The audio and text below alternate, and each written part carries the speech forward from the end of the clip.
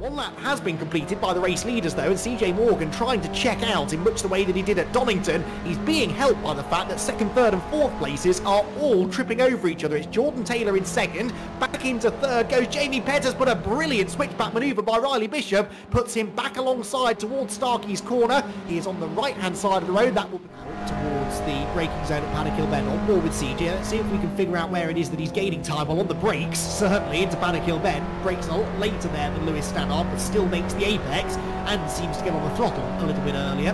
Do we have a similar gain here into Druids? Yes, we do. Look at that. CJ Morgan right at the last second danced up the inside of Lewis Stannard. That is some advantage under braking. Meanwhile, bringing Riley Bishop with him, the inside of Will Crewdson. Crewdson just slipping back a little bit on this lap. In fact, I think he got back ahead of Nathan Jensen at some point, hadn't he? But Nathan reclaims the place. Crewdson going with him. Now this is for the race leader, Jordan Taylor, round the outside at turn 1. How on earth did he do that? Jordan Taylor has got the lead away from Mostav, and Zach Palmer is trying to come through with him as well. Side by side through the chicane, and Zach Palmer will elbow his way through. That was brilliant driving by Jordan Taylor. Not entirely 9, which is 29, not 31, 29 points behind CJ Morgan. So that gap would come down to, what, 23 as it stands.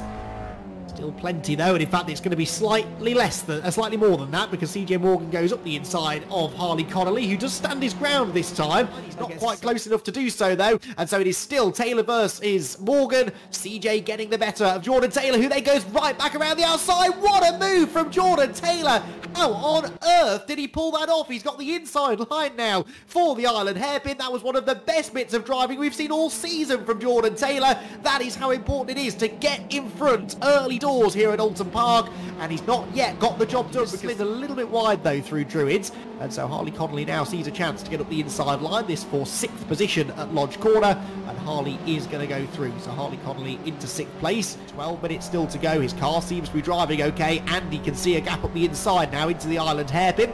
So Harley Connolly leaving that door invitingly open. The Chandler Motorsport driver slips through on the inside. Whoops, goes straight on, parks the car right in front of Harley, so that Harley can't get the switchback, and CJ Morgan goes through. So by the way, past Zach Palmer, they both run wide though out of Nelson. Zach Palmer's trying to close the door, but CJ is there. CJ's chosen to take the risk. He leans slightly on Palmer through the right-hander, and of course he's got the inside line now for Coram as well. CJ Morgan, I think, is going to make this stick. Now can Zach Palmer come back at him into Murray's, a corner that was in theory redesigned all those years ago to promote more overtaking? Well, Zach Palmer is going to try and prove that right. He's sideways on the curb though, leans on CJ Morgan, and Alexander Mostav will get the run on the pair of them. Palmer drops behind, but it will be a drag race for second place between the two Chandler Motorsport teammates. Jordan Taylor has already claimed the race victory, but Mostav might just get second. Watch for the timing tower. Who will get fifth? That's Jamie Petters trying to go around the outside of him.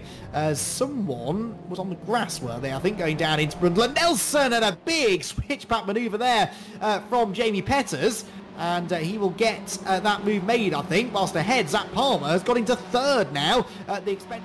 Easier said than done. Does he have a go at Harley here into the braking zone at Wilson? Yes, he does. CJ Morgan up the inside makes that look quite easy, gets the car stopped. That was a picture perfect move there by CJ Morgan for 3rd place, and I really don't think he's got much choice. He's visibly later on the brakes, throws it to the inside. He's sideways though. Jordan Taylor, can he get the car stopped? There's a bit of a hip check, but I think he will get the car stopped. That was actually pretty much a perfect move there from Jordan Taylor.